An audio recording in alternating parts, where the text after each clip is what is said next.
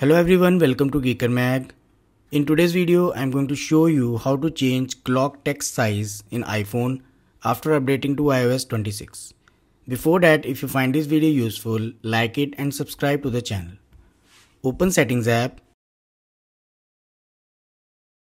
scroll down and open Wallpaper.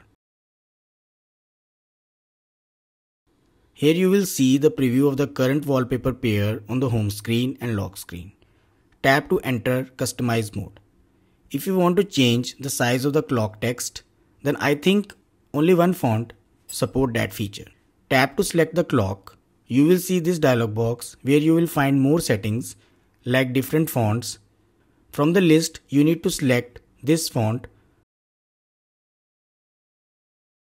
increase weight of the selected font,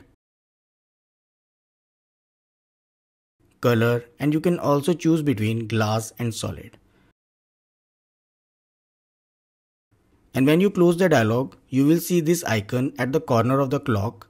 Tap and drag to decrease size of the clock. If you select other font, it's possible that you will find this icon unavailable. Now it's unclear whether it's a bug or intentional, but the process is same to decrease the size of the clock text. Once done, click on the Done button and your changes will be applied. I hope this helps. Thanks for watching.